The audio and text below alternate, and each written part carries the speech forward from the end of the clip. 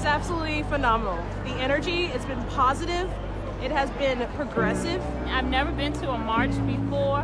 I didn't imagine this many people coming out today to tell the world that we have an issue and we need to be heard. Things like this are going to change the way that people think. This is civil disobedience in a form, and civil disobedience changes laws.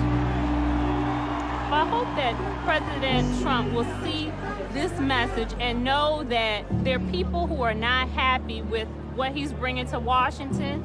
And we know that all things are possible if we work together positively. I have a great kid, and she cares so much about doing good in the world, and I wanted to be able to show her the power that people can have together when they fight together.